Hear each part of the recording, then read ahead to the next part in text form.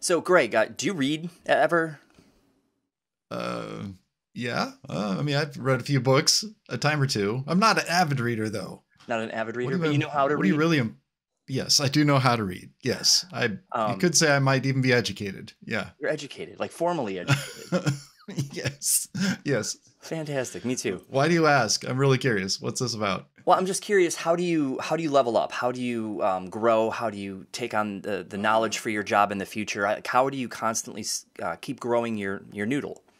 Yeah, you do have to read. That's part of the game. There's the knowledge side and there's the experience side. But I don't think if you don't have the opportunity to pair those things or increase in your understanding and knowledge, your experience is going to be probably less, I don't know, less beneficial. So if you're not reading, then maybe you're listening. I'm a podcast listener. I consume a lot of information by way of podcasts. I can do that easily with my earbuds in, and I can take in a lot of information in a pretty short period of time, literally while continuing to do other things.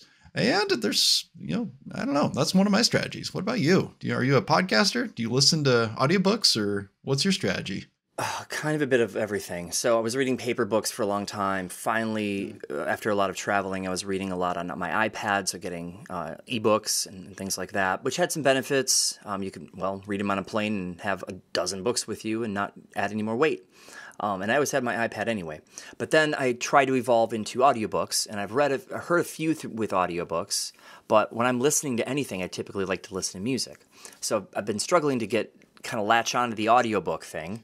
But the times I have, I usually turn it up to like 1.5 times speed or 1.7, so that it's like a dump of information into my head in a short amount of time with no fill and no waiting in between words, and it just can be a little slow paced for me. So yeah, I've found a lot of benefits in that, and I'm trying to get more into the rhythm of listening to these more frequently. But I've heard some people like doing the same thing, and they go through a book a week this way. Just turn it up, Oh, wow. listen to a book a week on their commute or on the train or whatever, like doing laundry, and just constantly pushing information into your head. And I've found that people who tend to read more, just they're always getting new ideas, they're always learning, they're always growing, and yeah, you can really level up pretty quickly. Just listening to audiobooks, do it while you're doing laundry or the dishes, turn it up really, really fast, and you can blast through a book in like 6 hours that way. Oh, that makes sense. That's great advice. I would also suggest on the notion of adding knowledge to your brain, actually then giving a little space after you've consumed that, maybe a day or two, and then go to your favorite writing environment, whether that's a piece of paper, your iPad, or something else, and try to recall some of the things. What felt big? What did you learn? Could you teach some of that back? I feel like that is another way to take some of that knowledge then into perhaps generate new ideas, and sometimes another path for a learning opportunity. So I'm a big fan of consuming the knowledge and then trying to get it back out in some way.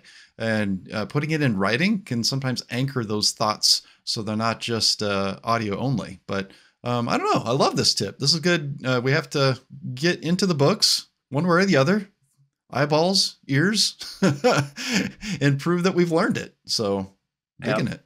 All right, so level up. Book a week, audiobooks, 1.5 times speed, and as Greg said, write it down, lock that knowledge in. Yeah, that's cool.